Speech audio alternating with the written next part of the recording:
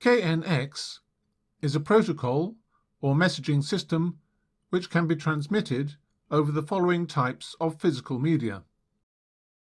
Firstly, there is radio frequency, a form of wireless communication.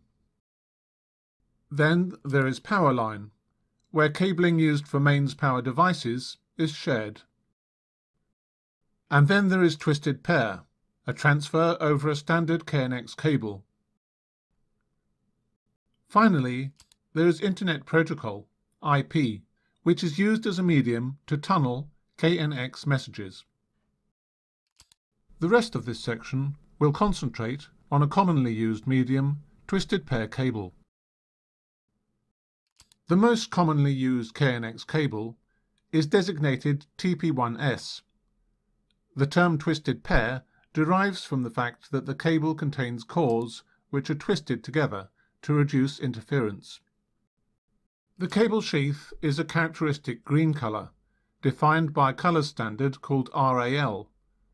It is defined as RAL 6018. The red and black cores of the cable constitute the main KNX bus. The term bus is used for a type of linear network. These pairs carry both power and data. The TP1S cable contains a second twisted pair, coloured yellow and white. These can be used to provide additional functionality, such as transmitting extra power to a certain device. Inside a cable, the following constituent parts may be found. Firstly, a solid copper core with a diameter of AWG 18 to 20.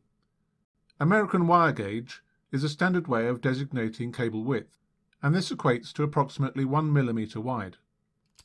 This is surrounded by shielding foil to protect the cables from interference. Outside that is a thick protective sheath. There is also a drain wire which can be used to ground the cable and drain away interference. The cable is used to connect independent KNX devices together.